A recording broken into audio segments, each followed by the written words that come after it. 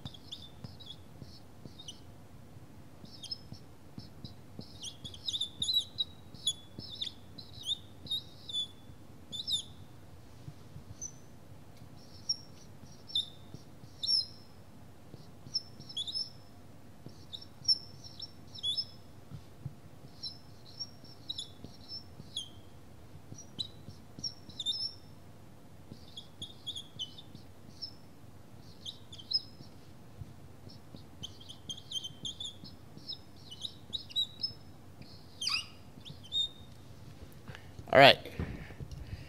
It is really long equation, okay? This is the longest equation in the course. The equation for energy balance or equation of energy is really, really long.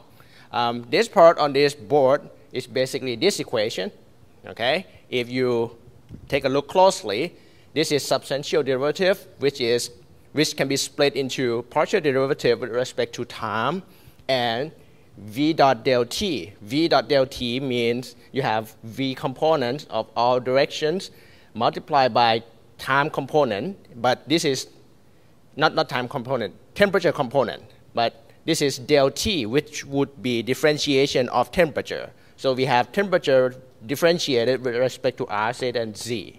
So this part, the whole thing is substantial derivative of temperature with respect to time.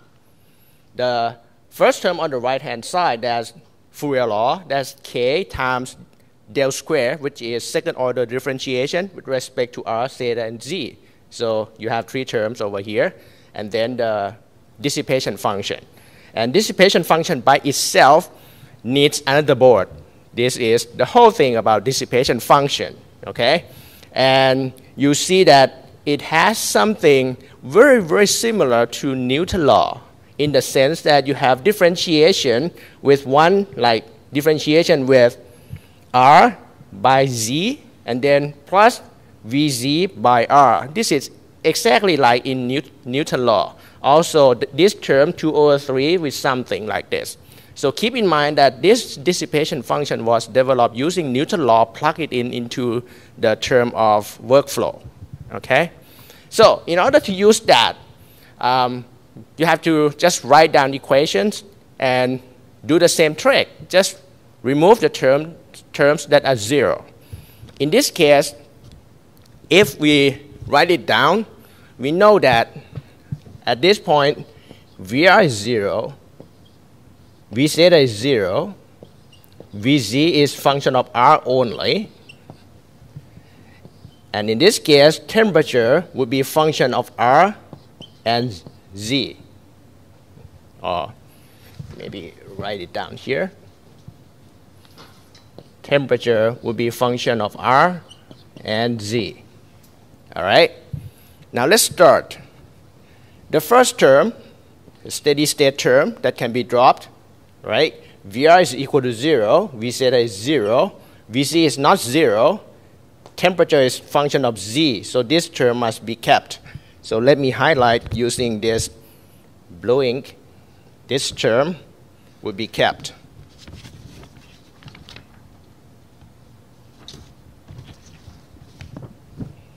Okay? On the right-hand side, you have temperature with respect to R. Temperature in our case depending on R. So this term must be kept. It's not 0. So let's highlight this term.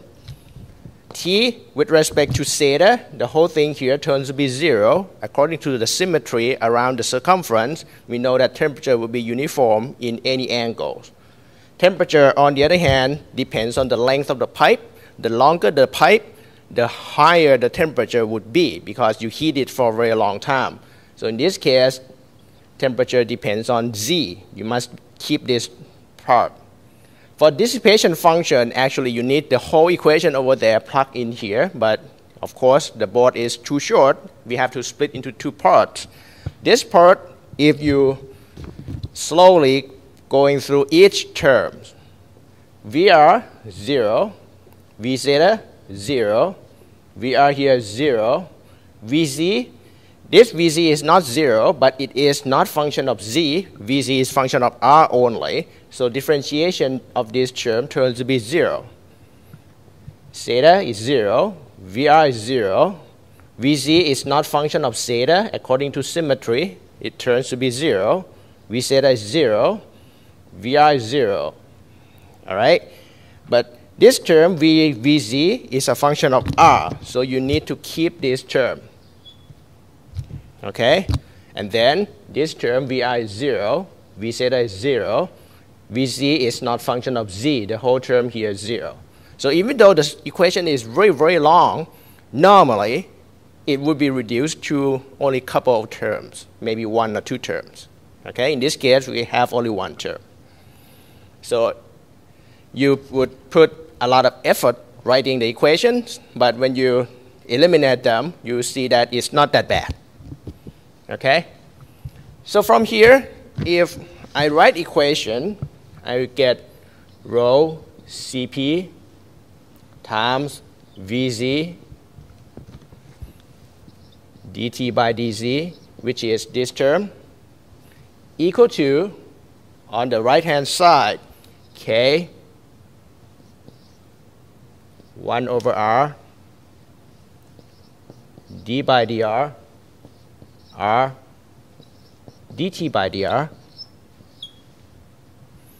plus differentiation on the second order of temperature with respect to z plus mu here. And then dissipation function, I have only one term left.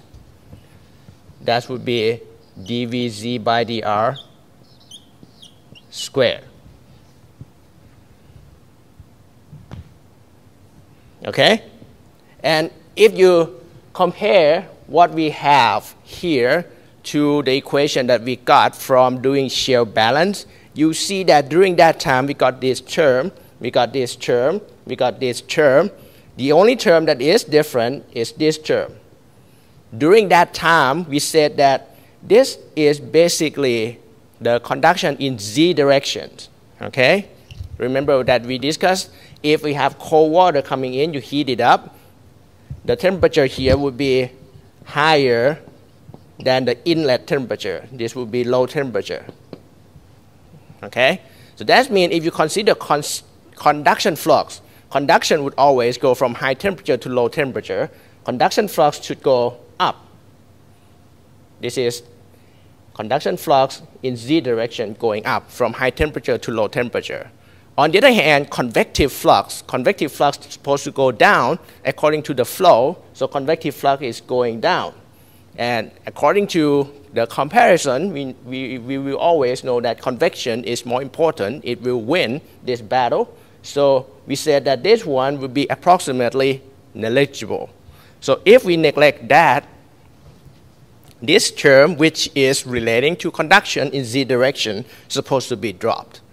So during the time in chapter 10, we dropped this term before solving it or before getting everything into the same equation. We drop it first. That's why we don't have this term during that time. But if you start with generic equation, every term will be shown and you have to drop them after you get the equation. Okay? As a result, it will be the same thing.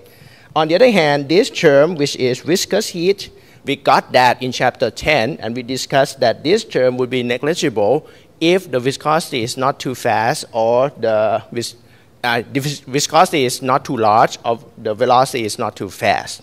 So this term would be viscosity will be dropped, and then we end up with these two terms. And I said that we have convection going in and then conduction going out in our direction.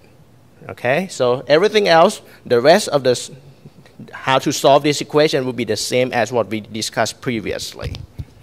All right?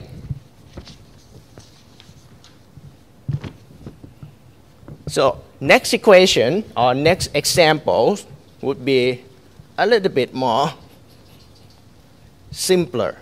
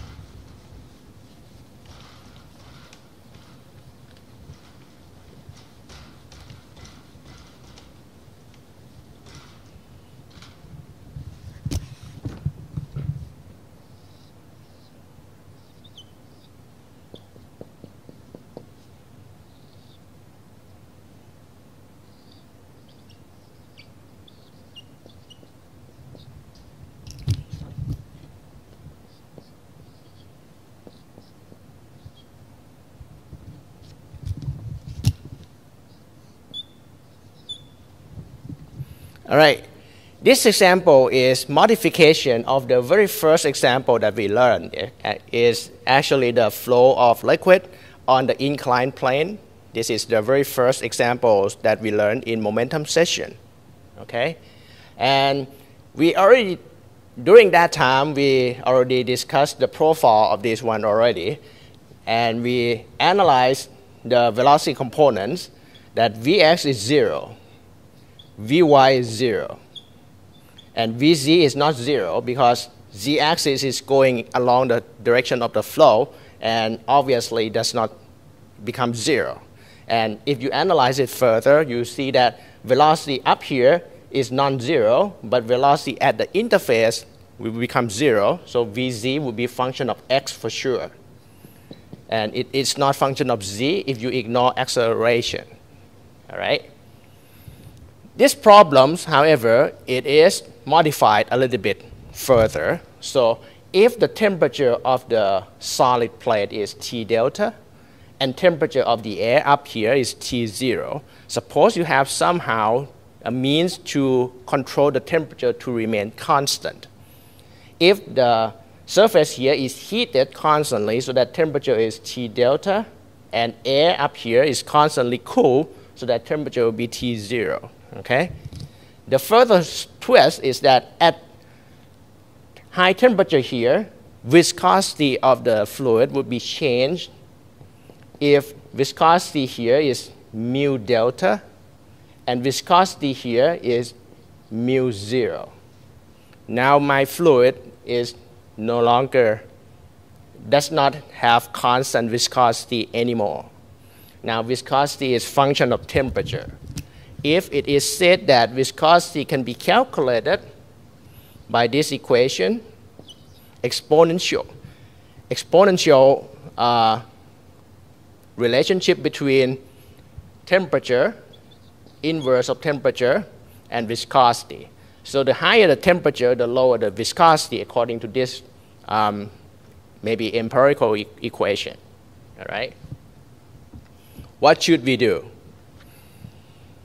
Now you have to understand that in this problem, we have flow. So therefore, there must be momentum balance. There's a temperature difference. The system is non-isothermal, so there must be energy balance. Which one should be done first? Okay? On one hand, you see that temperature affects the flow, for sure. That means without knowing temperature, you will not know the viscosity. So you need temperature profile before calculating velocity profile. On the other hand, you might also see that there's a flow here. This flow should carry energy. So there must be convection of energy along z-axis. Without knowing velocity, you will not know how to calculate convective energy transport term. So how do we start? Which one should we use first? Now, if you think more closely, you see that in this problem, we also have mass transport. But this is overall mass transport in the sense that we have only single species. So if you think plainly, you see that we can do mass balance as well. So you can have overall mass balance, input mass going in, input mass, output mass going out. So if you think that mass would always conserve, and we can start with mass balance, the equation representing mass balance is basically equation of continuity. So if I start with equation of continuity,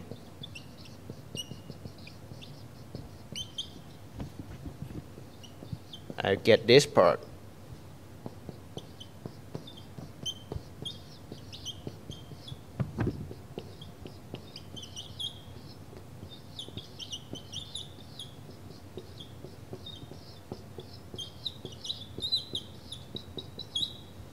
What can we get from equation of continuity? First, steady state, Vx is 0, Vy is 0. If we somehow assume, we need to assume at this point that density is constant. Of course, when you have temperature change, right now problems state clearly that viscosity is changing with respect to temperature. Does it mean the density must be changed as well? Yes, in detail it will change, but you can look into the real experimental data that you see that some substance significantly follows, the viscosity change significantly with respect to temperature, but density does not change that much. For instance, if you consider honey, when you heat up honey a little bit, viscosity changes dramatically, but density is still roughly the same.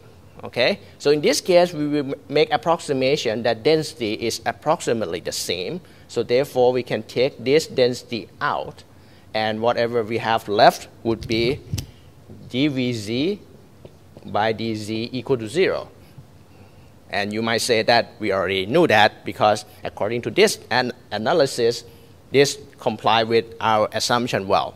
So, of course, if we said that no acceleration, we neglect acceleration, velocity does not change with respect to z, that's confirmed.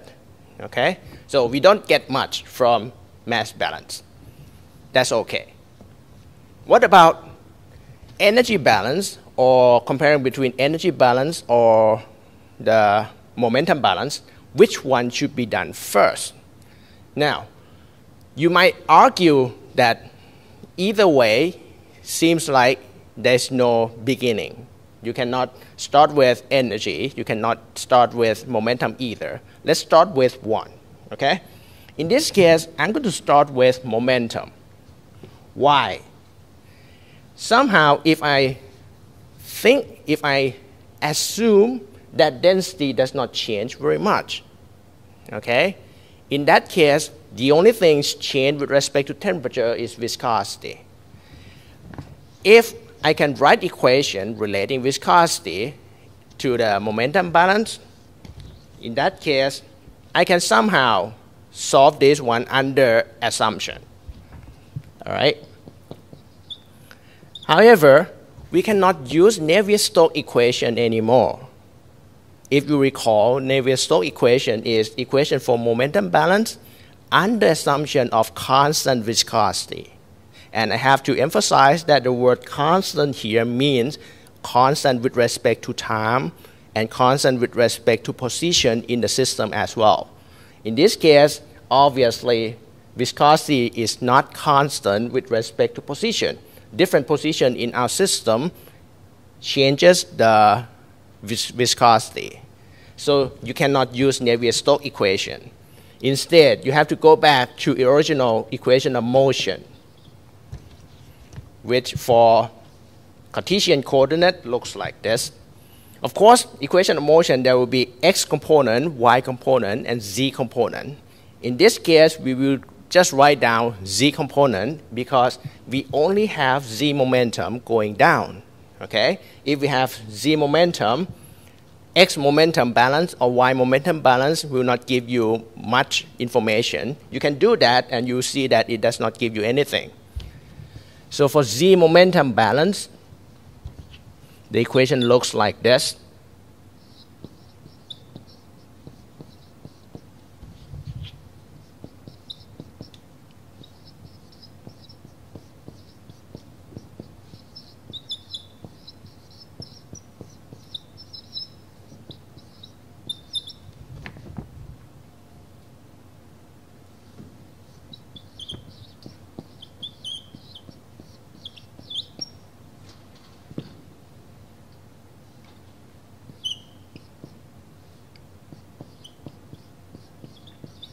On the right-hand side, on the left-hand side, it looks exactly the same as in Navier-Stoke equation.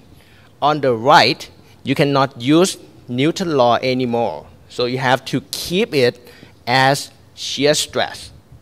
So this one would be tau xz with respect to x. Remember, tau xz, you have the second subscript to be z. This one is z momentum transferring in x direction. We only have z momentum because velocity component that is non-zero is z velocity in z component. So all tau is supposed to have second subscript to be z. So this is tau yz with respect to y, and tau zz with respect to z. And then external force, rho gz. All right? This is called equation of motion. If you recall in chapter 3, we developed this equation first, and then we replace each tau by Newton's law so that we can change the right-hand side part into velocity. But in this case, we cannot use Newton's law anymore because viscosity is not constant. So we have to step back here. Now, if you consider steady state assumption, that term will be gone. There's no Vx, there's no Vy, and Vz is not function of z according to what we found from equation of continuity or according to what we analyzed earlier. Pressure, in this case, you have to recall the first examples that pressure is not a function of z. If you say pressure here is atmospheric, pressure down here, if you go down, pressure is something because of the head of liquid on top of this point. Of course, if you go along z-axis, this is also atmospheric. If you go down with the same distance, this pressure remains the same because the head here and the head over there are the same. So pressure is not function of z. You can drop this term. Then tau. How can we drop tau? Earlier in momentum session, you can drop tau according to analysis by Newton's law. But you cannot use Newton's law here, so we have to look at the physical meanings of the tau. Tau xz, that's z momentum transferring in x direction, that's not zero. Tau yz, that's z momentum transferring in y. Transferring in y, that means there must be velocity change in y direction as a driving force. There's no driving force in there. I wrote that picture two-dimensionally, so we did not consider y at all. This term must be zero. Tau zz is z momentum transferring in z direction. In order to get transfer in z direction, there must be velocity gradient in z direction. That means velocity in z direction must also change with z direction as well. In other words, there must be acceleration somehow in z direction. And we stated earlier, it does not. So this term turns to be zero. So at the end, we have only two terms, tau and rho g. Okay? So let me highlight the terms that are not zero, and we will deal with that later. For equation of energy, up to this point, it's okay. We can start with motion first and energy later, or you can start with energy first and motion later, because we have not solved them yet. Theoretically, you have to solve them simultaneously. So let's start with writing equation and see how it goes. Okay? For equation of energy,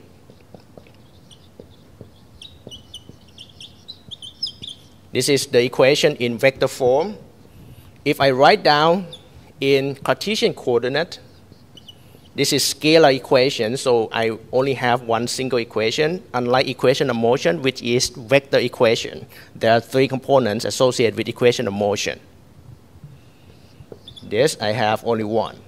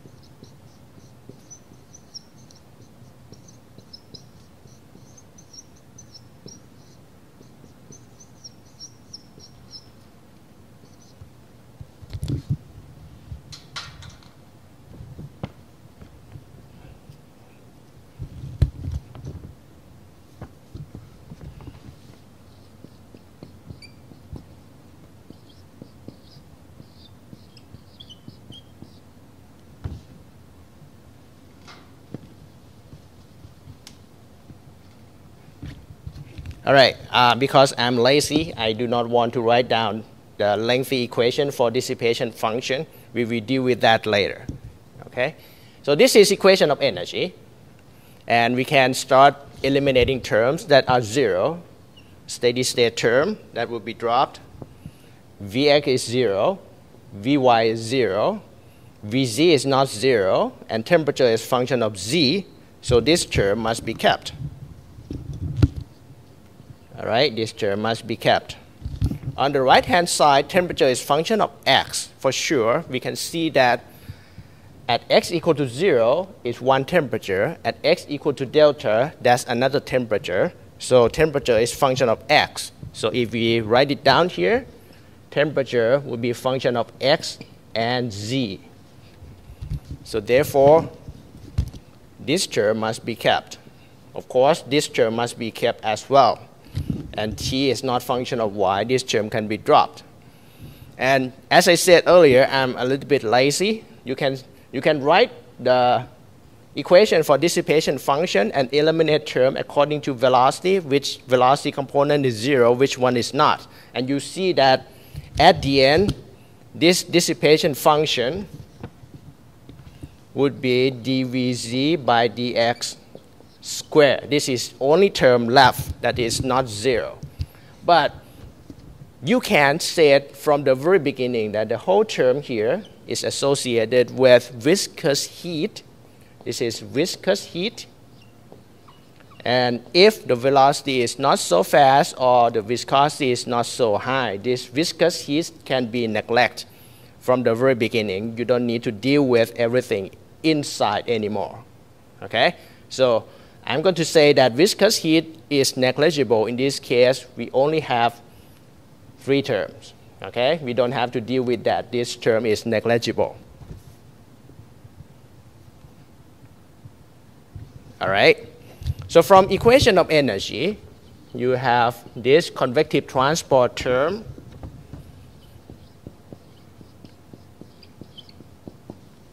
And convection and conduction on the right-hand side in 2 directions.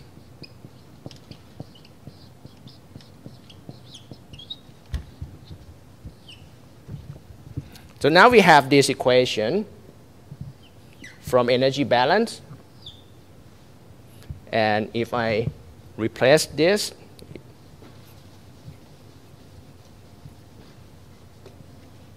from momentum balance, you get 0 equal to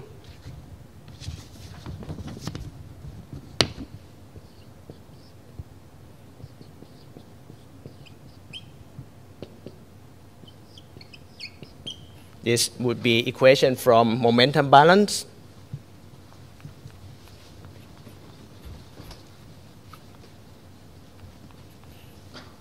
And we know that Gz here is G cosine beta. Okay? So this would be equation from momentum balance. So we have 2 equations that must be solved simultaneously, but we cannot solve them simultaneously because of complexity of the equation. So we have to start somewhere. How?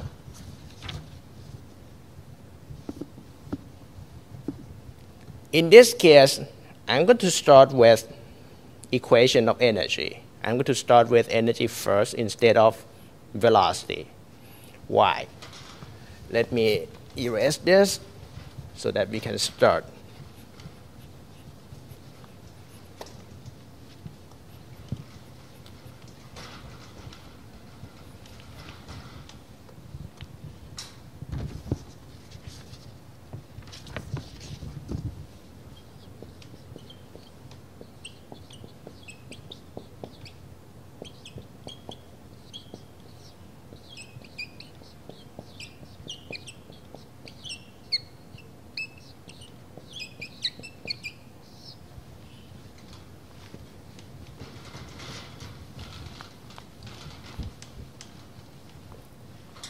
Now, if I want to start with equation of energy, okay, I have to make some kind of assumption. So, first of all, we have 3 terms, and temperature is function of x and z. So the equation is partial differentiation. So in order to solve this one, it's very, very complicated. Either you use numerical technique or you have to make assumption to eliminate terms so that they are simpler. Okay? According to physical meanings, you can say this one is convection in z direction. That means it's energy carrying down the inclined plane with the flow of liquid. These two terms, this is conduction in x direction and conduction in z direction. If you take a look at the picture, conduction in x direction means suppose you have high temperature over here down on the surface, low temperature on the air, there must be conduction going in x direction. Conduction in z direction means going down in this direction. If you look at the fluid at the middle of the layer, if the fluid is cold at the very beginning, it is heating up. So at the end here, temperature of the fluid is supposed to be higher than entering fluid. So high temperature here, low temperature over there, conduction in fluid is supposed to go up. All right? And you may think that I would say conduction in z direction is not as important as convection in z direction. I can say, right, you can assume that and neglect this term. Just like what we did in forced convection, now we have two terms. Okay, should we solve it right away? Still very difficult. Why? This one is a little bit different because temperature is still a function of two variables.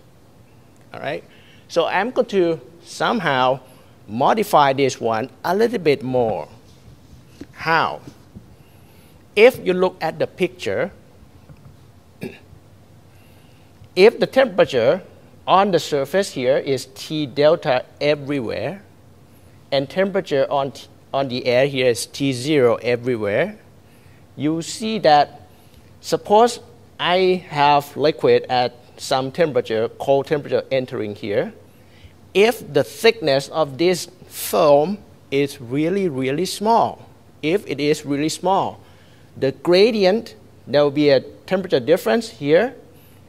The gradient at this entering region would change very, very quickly toward the end. In other words, I can say that if the thickness of the foam is really thin, then the difference in temperature, or what we call temperature gradient, in x direction would be significantly large. Following? Think again, okay? Suppose I have temperature entering here, T1, okay? It's T1 here, it's T1 over there.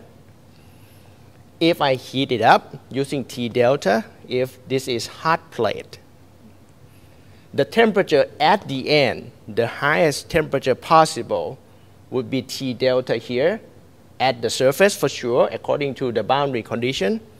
At the air here, there must be T0. In the middle here, temperature must be in between. It does not go higher than T delta. It does not go lower than T0. It must be something in between, right? And you see that as the foam becomes thinner, if I analyze the temperature at this point, this is T0, this is T delta. Temperature in my fluid would be something in between.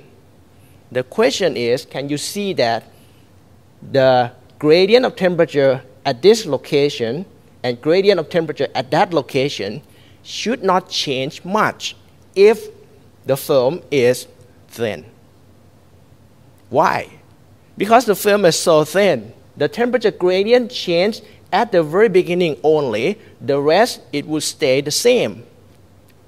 In other words, I can say that the temperature adjusts itself so quickly, it does not affect at the end of the stream anymore. So therefore, in other words, the flow does not change temperature profile that much. The temperature profile was the result from difference in this pair of temperature, or it is affected by conduction in x direction mainly. So in that case, I would say that this term is much more important than convection term, and I'm going to drop this part. All right? So in that case, from partial differential equation, I can reduce it into ordinary differentiation d squared t by dx squared equal to 0. Simple equation, which can be integrated twice to get linear temperature profile. What does it mean, this linear temperature profile? Let's go back to this picture again.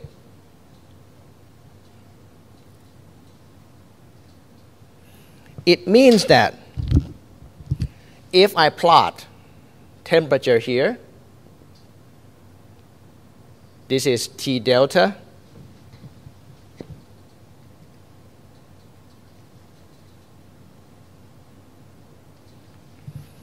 if I plot temperature profile, this is T0, this is T delta, temperature in between becomes linear. Okay, this is linear temperature profile. If you repeat the calculation or repeat the graph, if you try to find the graph over here, this is T delta, this is T0. In between, this is linear temperature profile. So it means that under this assumption, temperature profile at the entering region and temperature profile at the outlet of the flow region here does not change much. It remains the same. The only time or the only region that have nonlinear temperature profile is this region where liquid is initially heated up. Afterward, the temperature is controlled by temperature of the plate and temperature of the air. So therefore, since the temperature of these two plates are fixed, temperature of the liquid in the middle remains almost the same everywhere. That's the explanation from that equation. Okay? So we can say this region that has nonlinear temperature profile, we can ignore that part and we analyze only this part and assume that temperature profile is linear everywhere. Okay? And that's the explanation of this equation. Now, in order to solve this one, we need two boundary conditions. First, at x equal to 0, temperature is T0. So that means you have T0 over here, 0 over there, or C2 equal to T0. And then another boundary condition is at x equal to delta, T equal to T delta. Now you have T delta equal to C1 times x, which is delta, plus C2, which is T0 already. So you can solve for C1. You get C1 equal to T delta subtracted by T0 over delta. Okay? So in this case, you plug C1 and C2 back in the original equation, rearrange the equation a little bit, you end up with this temperature profile.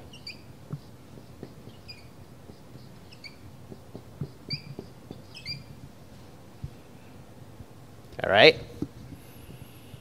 Now you can see that I can get this answer for temperature profile without considering flow at all. Why? Because I ignore this term completely.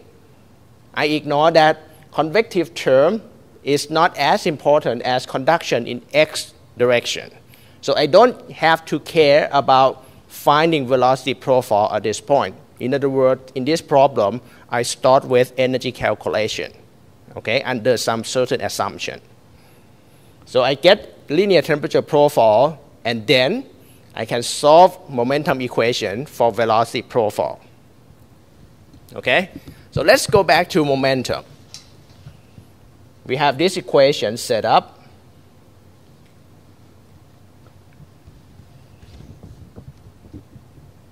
if I rearrange this equation, I know that flux is function of x only. So I can write it down as total differentiation equal to rho g cosine beta. If I integrate the equation, I get this flux to be rho gx cosine beta plus a constant. To find a constant, I need boundary condition, and the boundary condition relating to the flux is at air interface, and we discussed this in the first example of chapter 2, that the flux itself can have a meanings of momentum transport. This is z momentum transferring in x direction, and transfer of momentum means one group of the liquid transfer momentum to another group, make another group flow. All right? So the continuously transferring makes the whole liquid flows. On the other hand, liquid does not make air on top flows. The air on top of the liquid does not flow with the liquid. So we can say, or we can imply, that there is no transferring of the momentum from liquid to air. So in that case, mathematically, I can say that at x equal to 0, which is air-liquid interface, tau xz is 0. There's no transferring across the boundary. So if you plug that into the equation, you end up with C1 equal to 0. Okay? So if you recall, this is exactly the same as we did using shear balance in chapter 2 for these problems regardless of whether we have temperature profile or not. For the next, how can we plug this, or how can we convert this tau into velocity? Earlier, we used Newton's law. And for Newton's law, you can get tau xz equal to minus mu dvz by dx.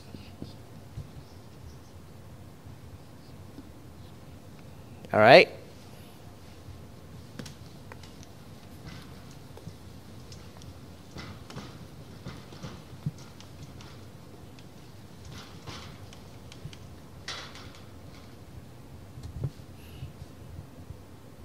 If I plug this here, I'll get minus mu dvz by dx equal to rho gx cosine beta. C1 is 0 already. And I can replace this mu using the given empirical equation. So I get minus a e to the power of b over t dvz by dx equal to rho gx cosine beta. Of course, you might argue, wait a minute, how can I use Newton's law? From the very beginning, I said that we cannot use Navier-Stoke equation because the fluid is not Newton's law. The fluid is not Newtonian, or that means the viscosity is not constant within the system. Of course, you cannot use Newton's law for sure. I mean, if you want to do correctly, you cannot use Newton's law. You need some other expression to relate tau xz to velocity vz. In advanced transport phenomena, there might be such empirical correlation. If you do have one, you use that one. If you do not, the only thing that we have in hands is Newton's law. So I just want to show you that if you have this kind of correlation, plug it here, and then you can convert this mu to the given correlation, and then this one will be a function of temperature. All right? In order to solve this one, if you integrate it once, you get one constant. In order to solve that, you need one boundary. The boundary condition would be at x equal to delta, which is solid-liquid interface, velocity component is 0. Okay? I'm not going to go into the detail because this temperature is a function of x according to this. So you need to bring everything here as a function of x onto exponential It's not on the exponential only, it's on the inverse ratio here, and you have to do the integration. So it is not straightforward task. I'm going to stop here because the rest is basically math. I'm not going to go through the math. This is not the math course. All right?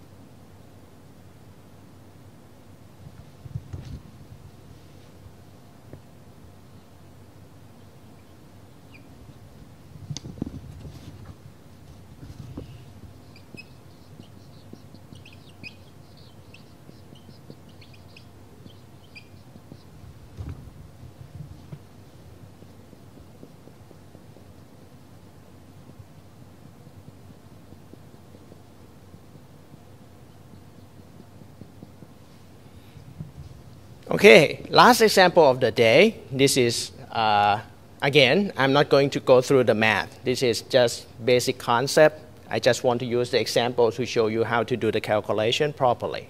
Okay? The example is a sphere. This highlight area is basically a shell, spherical shell of porous materials. Okay? We have two coaxial spheres. One is smaller inside. This supposed to have the radius of kr, and the big one has the inner radius of capital R. Okay? So the outer radius of the small one is kr, inner radius of the large one is R. So that means our system is in between. All right? So in this case, there'll be a fluid, let's say air, flowing through this pipe into the inner cavity of the small shell. Inside this shell, there's a refrigeration coil, making the temperature of the air drop. And when you have air going in, there must be air going out. Otherwise, your system would explode. Okay? So in this case, air would go through this spherical shell. Remember, this shell is porous. So the air itself can go through the shell and through another shell outside, going out. The point is, if the refrigeration shell or the refrigeration coil keep the temperature of this point of the outer position of the small shell to be Tk, and temperature here is not as cold anymore. You have refrigeration only at this spot. So once the air expands going out, it starts to heat up somehow. It's not as cold as at this location anymore. If the temperature here is T1, we are interested in finding temperature profile of the air inside this cavity. How do we do that? All right?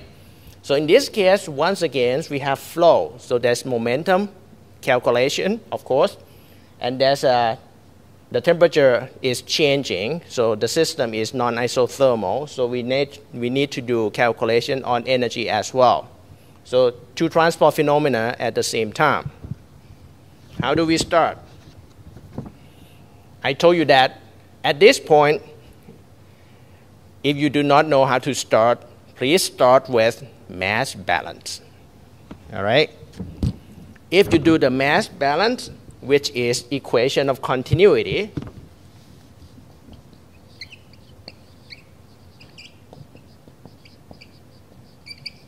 okay? Oh, before doing that, you need to analyze the flow components. In this case, we have spherical coordinate. This is the first time I show you spherical coordinate examples. In spherical coordinate, there are three velocity components: VR, V theta, V phi. Okay? VR is velocity component from center outward. This is R direction, everywhere going in R direction. In this picture, you can see that I have velocity riding in R direction. In this case, VR is not equal to 0. V theta, if you imagine myself as a center of the earth, this direction is theta. I'm sorry, this direction, vertical direction, is theta. This direction on horizontal axis is phi. So if there's component of velocity in theta, that means there must be a component going this way. Okay? If there's velocity component in phi, there must be component going around this way. In this picture, there are none. So V theta is 0, V phi is 0. Okay? If you analyze it further, this VR, which is not 0, you have to analyze whether it is function of what. Is it function of R, phi, theta, or phi? Is this velocity changing with respect to R? So that means as you go further from the center, do you observe the change in velocity? Of course, you should see that if you go further and further, linear velocity is supposed to go slower and slower. Why? Because the area here is small. The area out here is large. If you think density of the air remains constant, mass flow rate is supposed to be constant. Okay? Mass flow rate constant means air entering this cavity supposed to have the same mass flow rate as air going out according to mass balance. If I take the whole donut-shaped system here to be my system and I do the mass balance, so mass in supposed to equal to mass out at steady state. Actually, it's supposed to be mass per time, rate of mass in and out. If I draw a picture of my donut, this is mass in, this is mass out. There must be the same according to mass balance, otherwise there have to be some accumulation, or there cannot be a steady state. So if it is steady state, mass going in here and mass going out supposed to be equal. And mass going in and out can be calculated from density times volumetric flow rate. And the volumetric flow rate is linear velocity times the cross-section area. So if this velocity is in R component at location 1, which is inside, the area is supposed to be area 1. Mass out supposed to be rho VR2, area 2. All right? This area, in this case, it would be spherical shell. That would be 4 pi r squared. This r would be kr. On the other hand, this area 2 would be 4 pi r squared, but r here would be capital R. And you see that the area 2 would be larger than area 1. Density remains the same, therefore velocity cannot be the same. If velocity VR1 and VR2 are not the same, it means that it is function of r. The further away from the center, the slower the linear velocity to keep mass ratio or mass flow rate to be constant. All right? On the other hand, the velocity VR does not change with angle. It goes from the center away to the circumference. It does not change with any angle at all.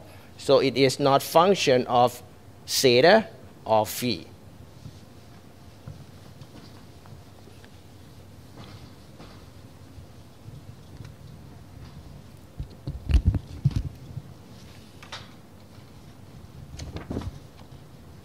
So if I start with equation of continuity in spherical coordinate,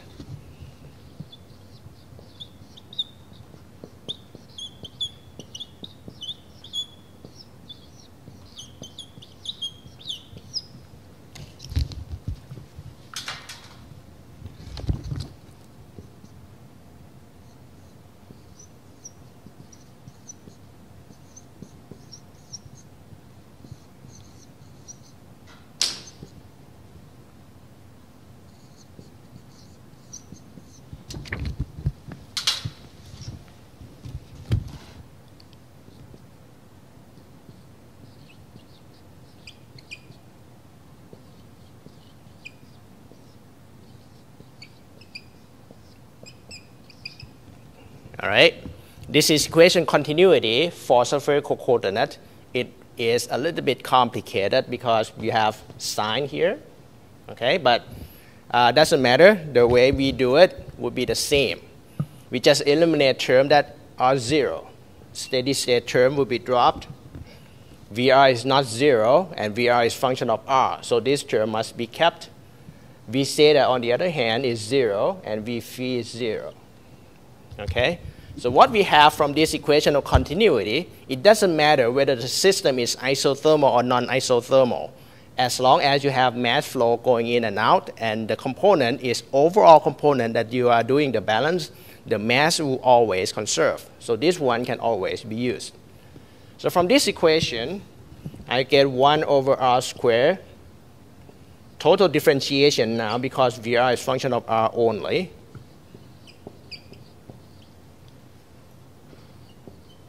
That is equal to 0. If I call this equation equation 1, if I integrate this part, this 1 over r squared will be gone because the right-hand side is 0. After integration, I get rho r squared VR equal to some constant. Okay? If I let WR to be what we call radial mass flow rate.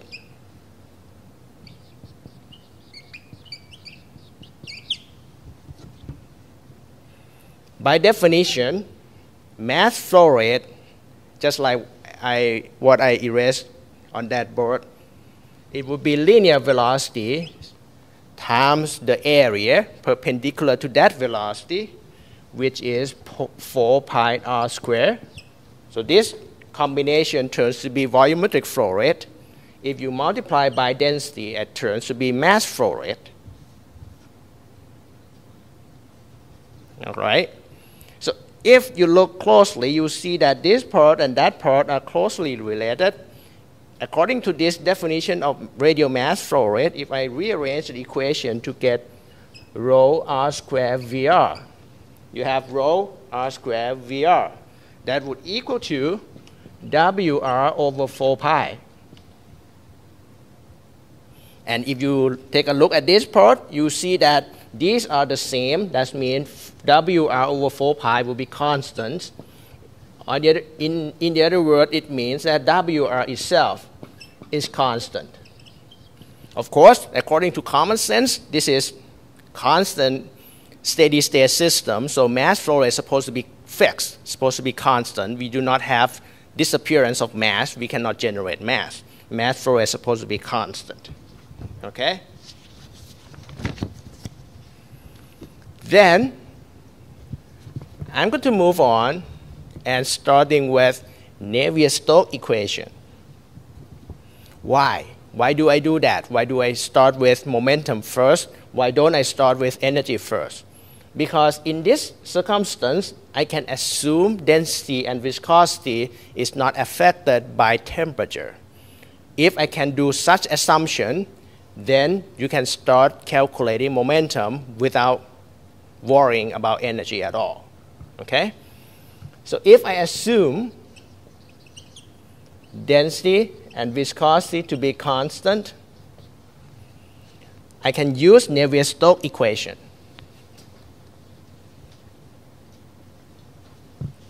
So from Navier-Stoke equation,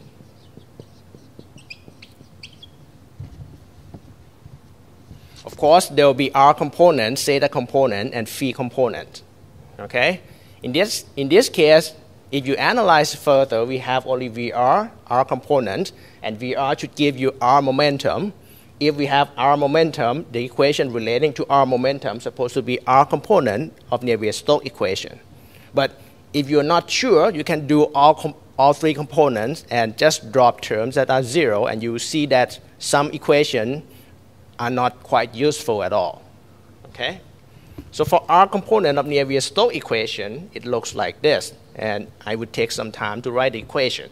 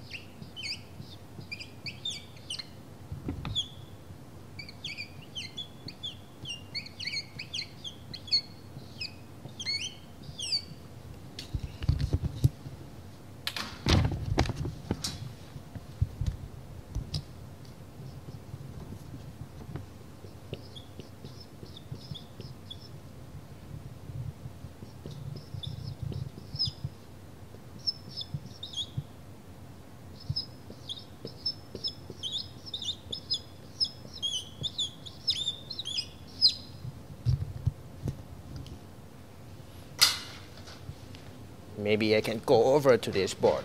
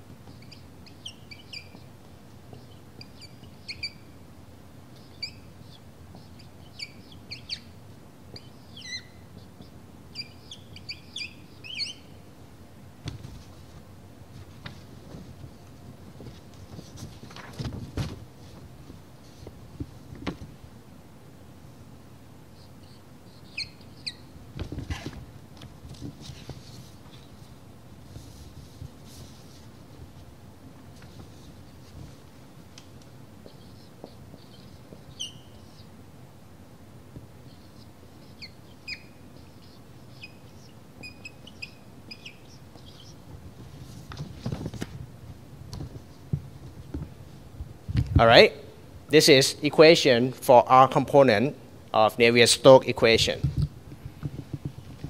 So, steady state assumption, VR is not zero and VR is function of R. This term must be kept. V theta is zero, V phi is zero, theta here is zero, and V phi is zero. Okay, so on the left hand side, I have rho VR dVr by dr equal to, pressure with respect to R. Pressure term, does pressure change with respect to R? In your imagine, you should see that pressure inside you have air closer together, and air expanded outside, pressure should not be the same, actually. Pressure inside is supposed to be larger than pressure outside. But if you're not sure, keep that in mind, or keep this term anyway.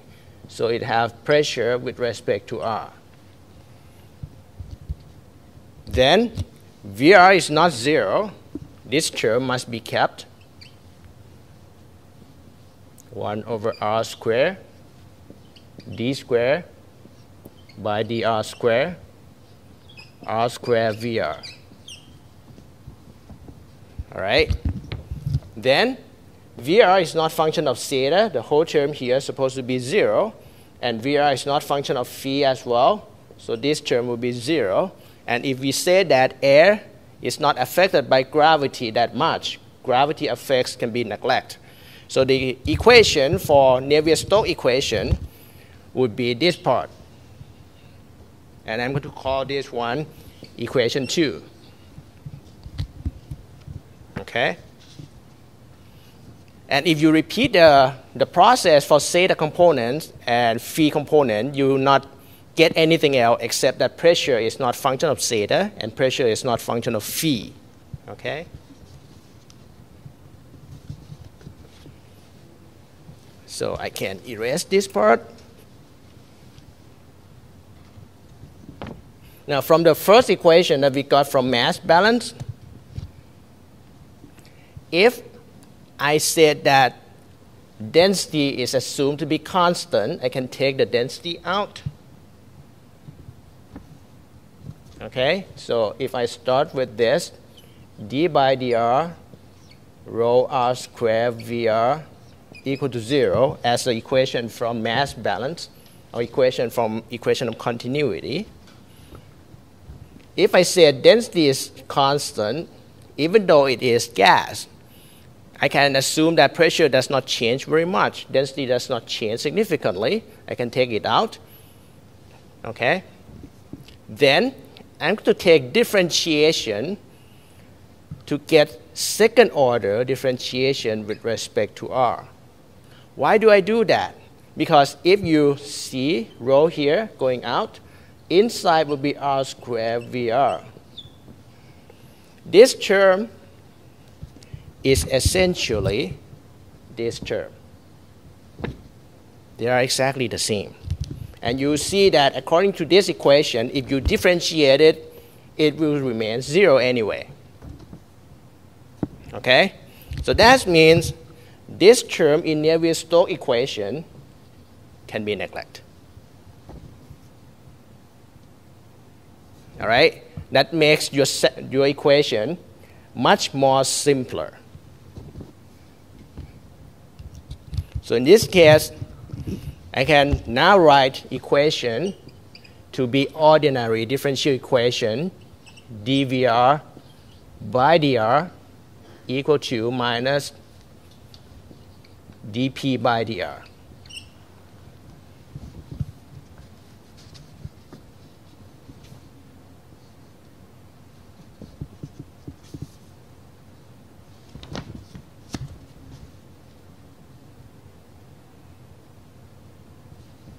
Okay?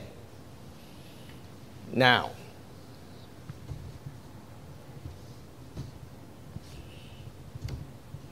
from this part, this is definition of radial mass flow rate.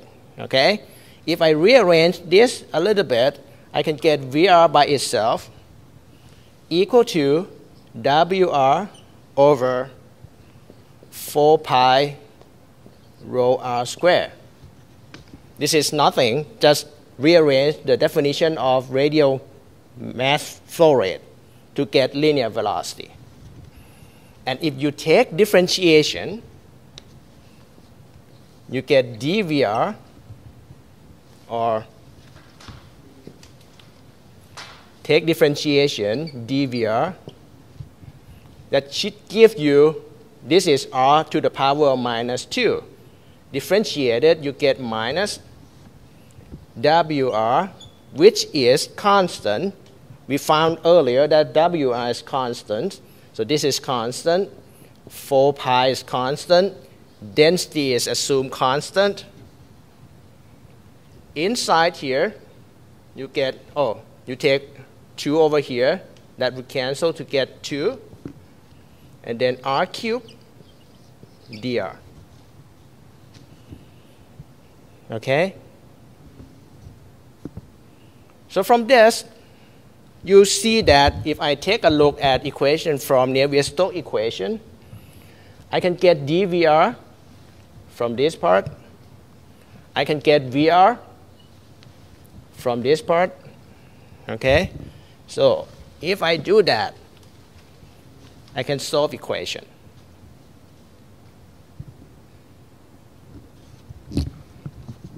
So from that part, I get rho Vr, which is Wr over 4 pi rho r squared, times dVr, which is minus Wr over 2 pi rho r cubed dr.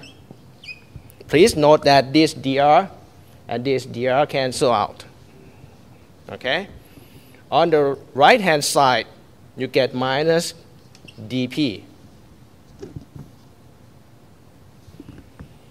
From this equation, I do not want to go further. Again, it is mathematical problems. The point is, Wr is constant, density is constant. Everything else on the left-hand side is function of r. Basically, you just do integration with respect to r.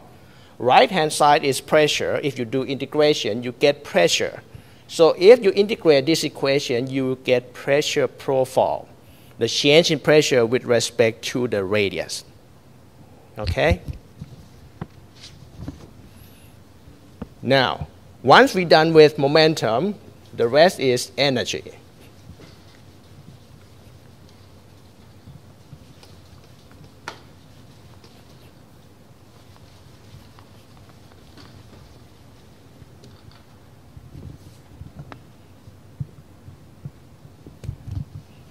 For equation of energy,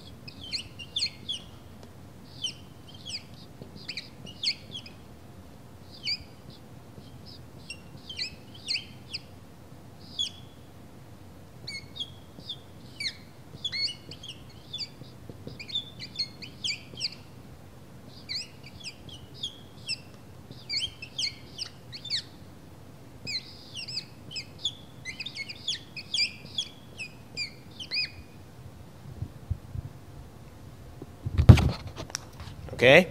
This is, again, equation of energy, but in spherical coordinate. Now, eliminate terms that are not zero, I'm sorry. Steady state term, Vr is not zero. Temperature, in this case, if you analyze the temperature, you see that temperature would be a function of R for sure. You have temperature inside to be Tk, temperature outside to be T1. It depends on R. But it does not change with respect to either angle, either vertical or horizontal angle. So it is function of R only. So this term must be kept. This term, on the other hand, temperature is not function of zeta. You can drop that, or you can also say that V zeta is 0. Okay, V phi is also 0, and temperature is not function of phi. This term can be dropped. So on the left-hand side, you get rho Cp Vr dt by dr. On the right-hand side, this term, temperature depends on R. This term must be kept. This term, temperature is not function of zeta. You can drop. And it is not function of phi. You can drop that. You can also say that velocity is not so large. The viscous heat is negligible. This term can be dropped. So what we have left on the right-hand side would equal to K over R squared. You can change this to total differentiation because temperature is function of R only. D by dr. R squared. dt by dr.